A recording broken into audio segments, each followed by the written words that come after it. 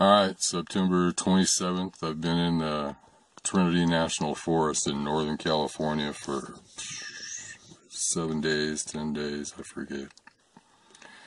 Where I'm at right now is in the North Yolla National Wilderness.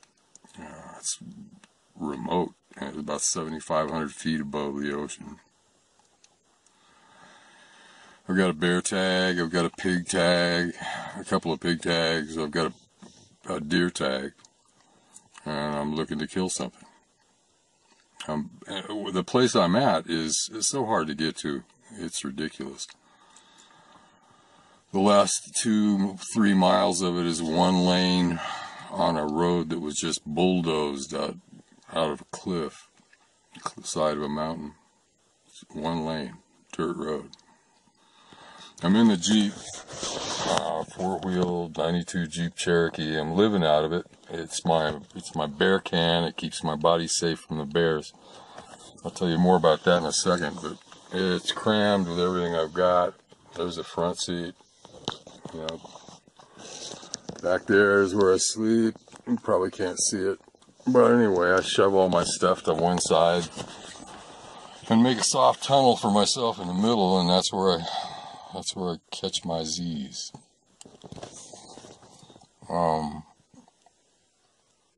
There's a hike, there's a trail that goes to the North Yolla Mountain from where I'm at now, which is at the Stuart Gap Trailhead. And even at the Gap Trailhead here, I've only seen maybe 6 or 7 other people since I've been here, and I've been here 4 days. Because it's really hard to get to. It's nuts. And then the forest is like it's primeval. It really is. It's tall first growth trees. And then to get around in it, you got to step over what the tall first growth trees have shed and the dead tall first growth trees that didn't make it. So spot and stalk's kind of a rough deal. It really is. You're making noise no matter what you do. So I decided I wanted to go to North Yolla Mountain. I'd take that, even though it's constant up and down. I mean, it's not that far as the crow flies, but what a workout. I mean, I went into it this morning, just the first little bit, until I realized that I'm going to have to go Indian on this thing, because it's just my regular pack and my compound, and the stuff it takes to survive 2-3 nights in the forest. Too heavy. I mean, it's too heavy. So I'm literally going to have to go Indian. I'm going to have to strip down to the bare essentials and go. So I came back. I put the compound away. I got my recurve out, and I was going to take it in and actually have it, test it. I hadn't shot it for a while. Make sure I'm still on with it. Get familiar with it again. And the reason for that is it's lightweight. It's an old fiberglass Pearson 55 pounder. Really accurate and lightweight, which is everything. So I went out looking for an old stump because I didn't bring a target with me. I was looking for a soft, fairly rotten stump to shoot into with the broadheads, so I wouldn't lose them or bust them or mess things up. And I found the stump, and it had, it was a huge first growth stump, and at the base of it was a bear den. There wasn't a bear in it at the time, or at least if there was, it didn't wake up. Bears travel over a big territory, and it's been dry here, so I would imagine a bear is going to have a hard time finding something to eat this time of year. The den was on the side of a slope. It faced out, looked across a rise on the other side. Beautiful view. I mean, a human would pick that view. And at the base of it, at the bottom, I could hear a tinkling, a water sound, as if there was either a small creek, although I couldn't find the head for it. I didn't go farther down because I didn't want the bear to come back when I wasn't prepared. But I could hear some water dropping into water. So, and then once I realized it was there, I started looking around, and in the undergrowth on 4 sides were bear-shaped tunnels, and they were pretty big tunnels. It's a big bear. So now the question is, do I continue with my original plan, lighten the hell up, and go to Yolla Bolly Mountain and chase big deer and bear, or do I come hang from a tree over here and wait to see what happens when this bear comes back? If it comes back, who knows? It might be going farther up for the winter. I'm not sure what's going on. Anyway, that's where I'm at, just keeping you abreast of it. Good talking to you.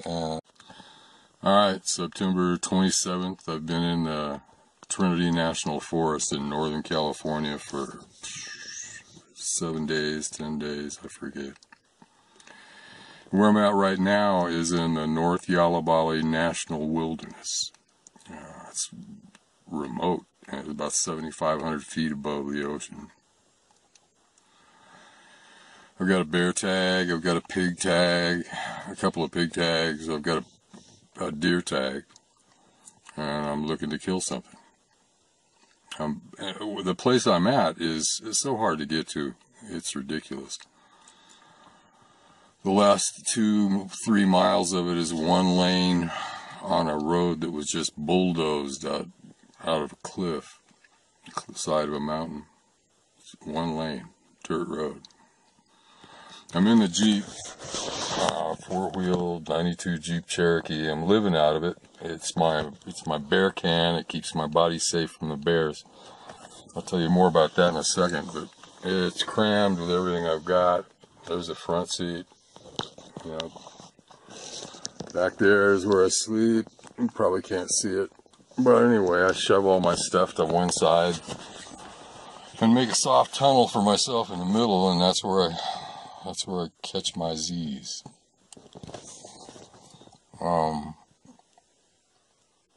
There's a hike. There's a trail that goes to the North Yolla Bolly Mountain from where I'm at now, which is at the Stuart Gap Trailhead. And even at the Gap Trailhead here, I've only seen maybe 6 or 7 other people since I've been here, and I've been here 4 days. Because it's really hard to get to. It's nuts. And then the forest is like it's primeval. It really is. It's tall first growth trees, and then to get around in it you got to step over what the tall first growth trees have shed and the dead tall first growth trees that didn't make it. So spot and stalk's kind of a rough deal. It really is. You're making noise no matter what you do. So I decided I wanted to go to North Yolla Bolly Mountain. I'd take that, even though it's constant up and down. I mean, it's not that far as the crow flies, but what a workout. I mean, I went into it this morning, just the first little bit, until I realized that I'm going to have to go Indian on this thing, because it's just my regular pack and my compound and the stuff it takes to survive 2-3 nights in the forest. Too heavy. I mean, it's too heavy. So I'm literally going to have to go Indian. I'm going to have to strip down to the bare essentials and go. So I came back. I put the compound away. I got my recurve out, and I was going to take it in and actually have it, test it. I hadn't shot it for a while. Make sure I'm still on with it. Get familiar with it again.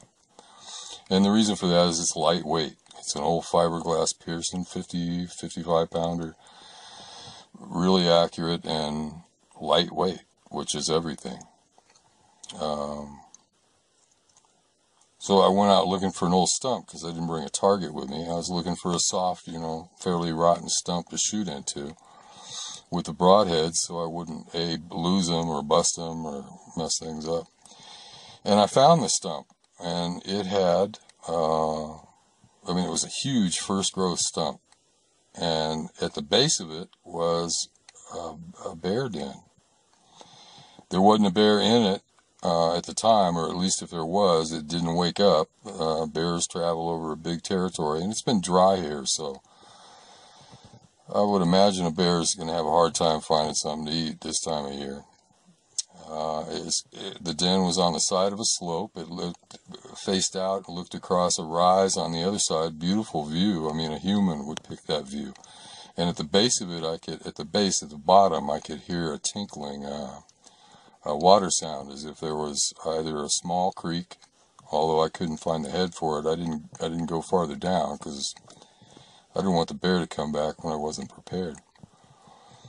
But I could hear some water dropping into water. So, and then once I realized it was there, I started looking around, and in the undergrowth on four sides were bear-shaped tunnels, and they were pretty big tunnels. It's a big bear. So now the question is, do I continue with my original plan, lighten the hell up, and go to Yolla Bolly Mountain and chase big deer and bear? Or do I come hang from a tree over here and wait to see what happens when this bear comes back? If it comes back, who knows? It might be going farther up for the winter. I'm not sure what's going on. Anyway, that's where I'm at, just keeping you abreast of it. Good talking to you, and